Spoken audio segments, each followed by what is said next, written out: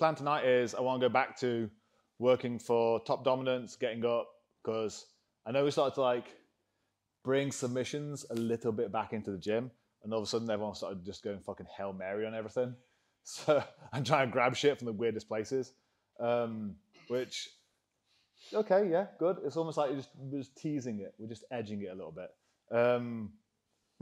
So I want to go back to like focusing on getting dominant positions, holding people down, drowning them, and that kind of stuff.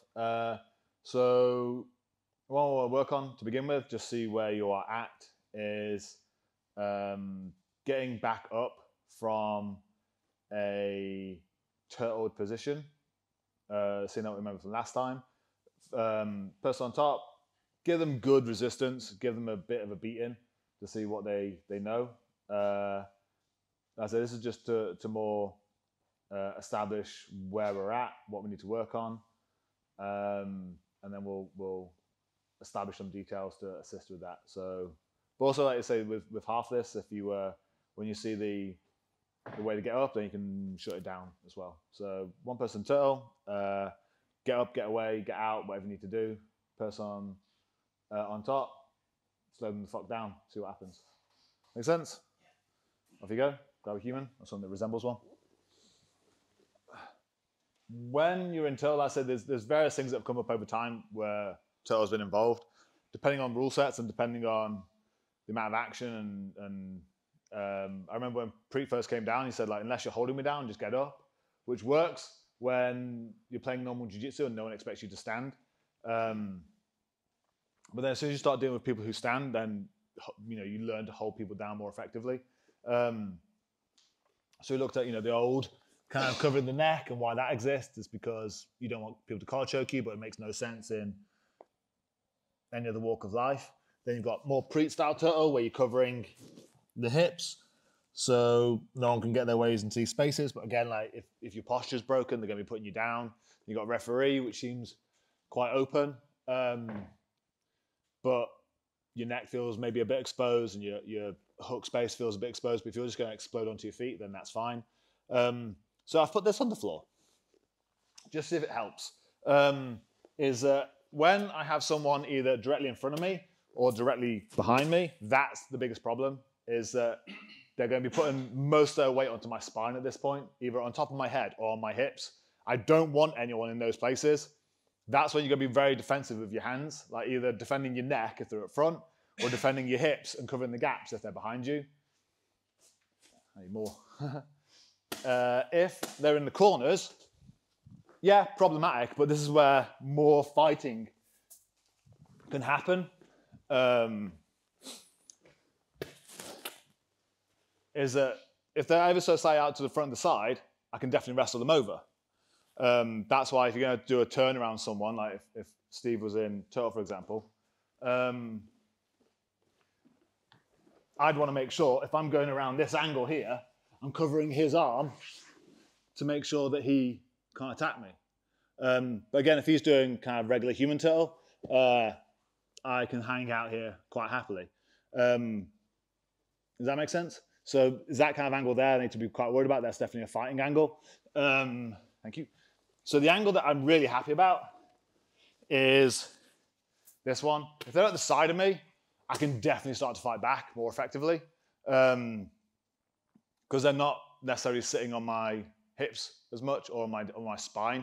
I feel like this is the point where I can come up to like an active turtle and start to wrestle them if they're at the side of me. The only thing that then changes is who is sitting behind the other person's hips.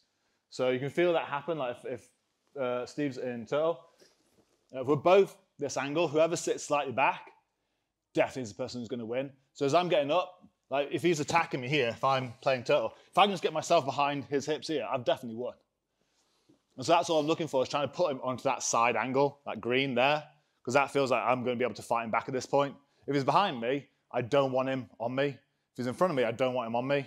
But as we start to go around to the sides, that means I can start fighting him back. So it then dictates how I'm going to stand up, but also what I do if I'm attacking people.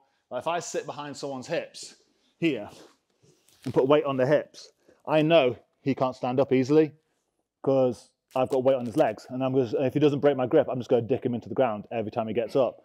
Same as, if I'm at the front of him, I can put weight onto his neck, pull his head out, and stop him from standing.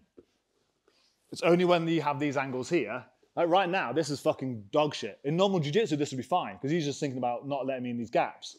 But if he's going to like fight me back in any way, and he can just get his leg behind mine, fuck. Like, that's it, it's over. Does that make sense? So when you're doing your stand-up here, that's what you're trying to think about, of adjusting yourself. Try and find yourself out at those angles and see if you can then just sit your leg behind theirs. You just go wrestle them out of it. Does that make sense? So try the same drill again, getting up from turtle, but just being aware, like, okay, if they're at the front or the back, you're going to have to hand fight, and beware those important spaces on your spine, hips and neck. If they're in the corners, like, it's going to be a bit of a fight, but you can definitely start to fight them back. At the sides, just get behind their leg, you're going to win.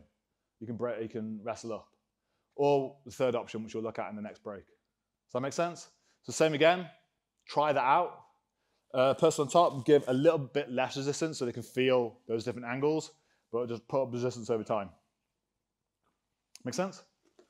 Feel it? Off you go. Just want to add one more detail then, is this is open door policy. So it's quite simple. So if you sit here. So if I go for an ankle lock, this is courtesy of Mr. Danaher, completely different, unrelated thing, but hopefully it'll make sense, is if I go for like any sort of ashy kind of grip on him, the most logical way for him to escape is, if he wants to get his hip out, just go for the open door. Like, just pop through that gap. If he gets his hip through that gap, he's out. So, but if I close the gap and connect my heel to my foot, he has to generate a gap to get his hip out of. Seems quite obvious. And so the most logical, let's say, he has to make a hole to get out of it. If I connect up that, and he tries to get his hip out, he's got to get his hip out of that. So he's got to separate my knee and my foot. Now there's a hole for him to get out of. And it's the exact same if you're trying to get up, is if you want to get away from someone or move into space, if they've connected themselves up with a grip, that's a problem. But if you can hand fight, if Steve's attacking at the side of me again, or he's got a back grip or something like that, it's going to be very hard for me to get out. But he can't now do anything. Like, he can't go for my neck or anything because his hands are here. Can't go for a seatbelt or shit. So if he wants to open his grip and actually do something, he gives me a hole, and that's my way out. Like, that's, again, same thing as the leg. Like, that's the place I'm going to go into. I'm not going to back up into it, and that's what his arm is. But I can spin, I'm going to come out that way. So just be aware, like, if you are in those kind of horrible places, especially if they're body locking you and holding you down and ragging you around a bit, okay, fine, that's shit. But they're going to have to let go at some point to attack you and progress to your neck. This isn't wrestling, so the rules aren't the same. They want to submit you or some shit like that, which they've got to open their grips at some point. If you have an awareness of that open hole project, like, create it, keep it open, and just fucking leave. So be aware, again, like, of that idea that you want them at the sides because you've got more of a chance of being able to sit them into a corner and put them down. But again, like, if they've got a grip on you, you're not going to find it easy, especially if they've got a tight grip. Like, I'll borrow you, Luke, for this. Like, I mean, there's just having a regular gable, but if I, sorry, if I pull my gable out towards his hip here and sit my elbow down in towards his hip flexor, like, can you do anything? Can you get up? Yeah, it's fucking shit. All I'm doing is pinching my hip. So this one's coming 90 degrees across his pelvis, and this one's sitting into his hip here.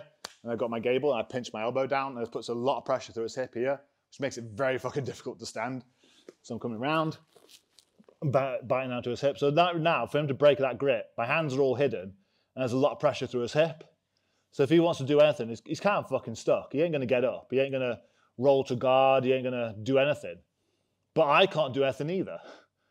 Like, I've got to let go of this to be able to progress. And at that point, if he's aware of the hand fighting and keeping the open door, as soon as I try and do anything, if he grabs hold of my hand, he can just fucking leave. Okay? So add that kind of level of realism into it, where you're doing a bit of hand fighting, and just be aware, as soon as you create that hand fight, there's space for you to move into. Okay? they've given you an option. There's the door. Make that door bigger, move up into space. It's the whole idea of that 3D control again. Make sense? So just be aware when they're sitting behind you and they're dicking on each other like these two were. Like, don't fight someone who's got a tight cable grip. There's no point, especially if they're fucking strong.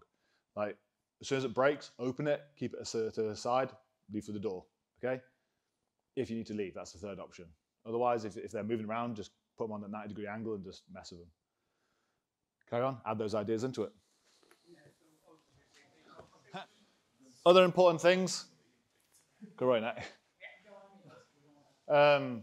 So, controlling the hips, controlling the either end of the spine is obviously quite important. Like, as much as, you know, if I'm around the front of him, if I haven't got a good head control, if I'm not breaking his posture, if I'm not really fucking with his posture, he can just high hip and start to like wrestle me back. That's why if I'm here with a grip on neck, if he just stands up, this is a problem. Like, I'm gonna have to try and wrestle him the fuck down. But if I control his chin, like we were talking about the other day, like, I can make his life really difficult when it comes to standing. But also, if I open up his neck, there's a chance I can jump into guillotines or whatever.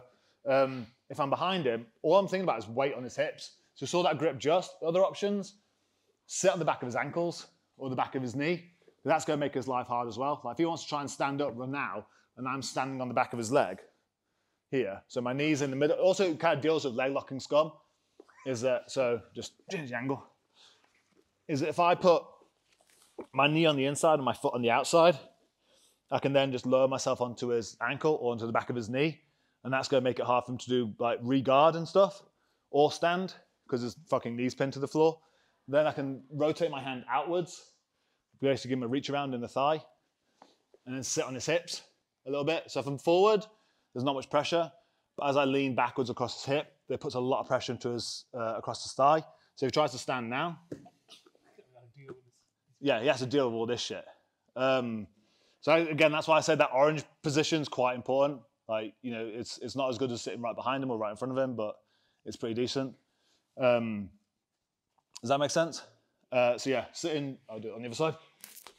Here, knee on the inside, foot on the outside, hand sitting upright, pulling into his hip here. Do you think he can do much? He's gonna have to break that grip. But also, if he breaks it, again, I'm still sitting on his ankle, so who gives a fuck? Like, he ain't going anywhere. If I put my leg on the inside, that's when a leg locker's gonna come for you. Yeah, so just be mindful of that. Other option, which if they start to open up a little bit, I'd kind of do this. I did this to Rob earlier, he didn't like it as much, is I sit on their hips and just put my weight through here as well. So I'm using my shin across his hip flexor. This foot, I'm rotating it inwards, so there's pressure on his hips here, so I'm like pushing him forwards. I put pressure on the back of the neck. Now what are your options? I've got a fall to the hip, but I can't turn it. Yeah, you can't turn because I'm squeezing into his ass. That sounds wrong. Sorry, dude. Squeezing like pressure, like turning my foot inwards here. So it's putting pressure into his hip flexor. I'm sitting on his hip flexor on this side, and I'm breaking down his posture with my arm. So again, I'm controlling his spine, making it so he can't easily pull guard. He's really going to collapse himself if he does, or stand up because he's got no posture at the front or back. Does that make sense? So I might just be pushing his head into the ground at this point. Lifting his ankle, all that good shit. Can you do much? No, I've got to deal with all this. Yeah. Does that make sense? Again, why you don't want people around those kind of angles. If you're in a gi, should do the fucking, I haven't done the pony ride in ages. I did it the other day and I got told off. Faye said you're a horrible person. Oh, is that what you were doing? Oh, mate, this group is sick. I did it to Adam and John. So if they've got a gi on, a useful control to have as well, just in case like they are someone who tries to stand up and do shit, is go behind the name tag in here, and again get hold of the gi, big hand of it, then rotate your elbow in, and join your elbows together. And now it doesn't matter what the fuck he does, you can just ride him around the room. Is that if he tries to like even stand up or anything like that, you can pull him back down again, and just have a whale of a time. If he's really being good with closing up the gaps for putting hooks in, like go back to turtle. Like I can just open them up, put hooks in. If it fails, that's fine because I'm still riding them around. It's quite difficult to get out of this grip once I've got onto his shoulders. So if you have got a gi on or someone's wearing a gi and you want to just like pony ride them for a bit, this grip here, elbows together, and then just do what the fuck you want to him. Even if you fall off, you can absolutely just pull yourself around and just have a whale of a time. So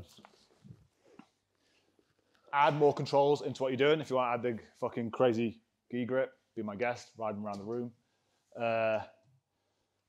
If you are behind them, again, think about sitting on the ankles. That rotating arm, straight arm, reaching around to the far thigh, puts a lot of pressure on the hip if you just slide backwards across their hip. Sit on the hips, break the head posture. The goal is, I said this is like for benefit of improving your dominance on top. If we improve this kind of knowledge about dealing with people when they're in turtle, like we're going to deal with people who just stay in turtle. That's not a problem. We can make them miserable by picking up their ankles. But people are also trying to get up or leg lock us. We'll both shut them down. So improve your dominance on top if you start to look at both angles of this. Anything else? Any questions? So just play with those themes of control. But kind of it gives you that idea that if you are going to get up, which you should be getting up, don't spend long in turtle. Because someone who's smart is going to move into one of those good positions now and put a lot of pressure on you. So if you're going to come up like out of Kindle guard or something like that, like don't fucking chill. Like don't allow yourself to get turned, because then this shit's going to happen unless you're going to keep the door open and escape. Otherwise, if you're getting up, make sure that as you square them into that green zone, and now you've got a chance of coming back or putting them up front again. Does that make sense? So keep that in mind. So I want to feel these different controls, understand why they're shit to be under, especially when your head's getting fucked up. And then go from one of those like running man or Kindle guard kind of positions, standing up and making sure they don't get those controls over you. And that should take us till 7 o'clock. Make sense? So feel around the different controls, posture breaking, hip control, ride around if you've got a gi on. Then do it from a get up and realize you don't want to spend time in turtle. It's fucking hard. But use those ideas of creating the right angle, grip breaks, going into space. Off you go, 15 minutes of it. Thoughts, feelings, emotions? It's emotional, it's definitely emotional. Does it make sense, not make sense? Was it any help actually looking at it from that angle? It's not, let's say, that that little X on the floor, it's not perfect. Like I said, there's certain angles where if they have like grips, it's definitely going to be difficult. But it's definitely, you don't want them in the red zone. That's when life gets really fucking hard. If they've got weight over your head or weight over your hips, life's going to be a lot harder for you. But if you can force them out to the side, then you definitely, if you've got the door open and you can get that pummel in for an underhook or something like that, or even a whizzer or just some sort of control like that, you definitely have the best chance of fighting back.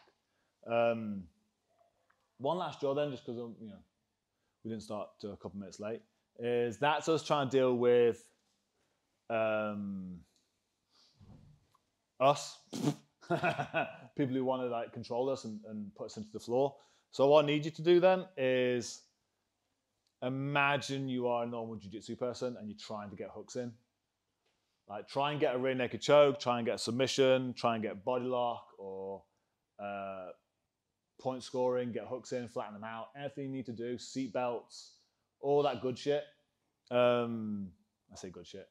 Do normal jiu-jitsu stuff and use this against it. Does that make sense? So if you haven't done normal jiu-jitsu stuff before, because who knows? Neck. So if he goes to my neck, if he gets a rear naked, then it's a win for him. If he gets hooks in and gets points, it's a win for him. So if he gets his feet in, I don't want that. If he gets a seat belt, so that's over shoulder, under armpit, I don't want that. If he gets body lock, as in body triangle. Okay, yeah, no, I'm a bit fat boy right now. Okay, yeah. But if he gets his legs around my stomach and closes them up, yeah. If he gets in those situations, then it's a win for him. If he can hold it for 3 seconds. So ignore normal wrestling practices, like we've just been doing, normal kind of killing a get up. Like if you apply it correctly, so be more focused on jiu-jitsu attack instead of grappling attack. If you want to add some grappling attack in, that's fine. But look for point scoring jiu-jitsu shit and see how this works against it. The one thing I would say is if someone dedicates a hook, that first hook in to the gap, just pull the fucking knee. And just slide them off the side. Like if Naki, is attacking me and all that kind of shit, and he gets that hook in, like, just pull the knee. They're going to fucking disappear off to the side of it. Or stand up and pull the knee, because they're going to go flying off to the side. So see how you feel. If they do get a hook in, or even if he has a seatbelt, say if I've really fucked up and he's got a seatbelt, like that's still going to be hard for him to hold on to the second his knee moves. Okay? So either get rid of it or make him overcommit on the hook, and he'll go flying off to the side if you need to. But see what happens. I want to see how this works out for you if you're against normal jiu-jitsu practices. And the bottom person still does what they're doing already? Yeah, just do good shit. Just do good shit. Either closing the doors, up, down, creating postures, try and create the right angles, not letting someone behind you in front of you, hand fighting, stripping grips, moving into spaces. All the stuff we've just been working on, all that correct stuff, apply it, get up and get away. Against normal jiu-jitsu practices of someone who's trying to get a guillotine or a rear naked or hooks or something like that. See how it works for you. But person on top, you're really going to have to put in some resistance because I don't think this is going to work. Let's find out. Off you go.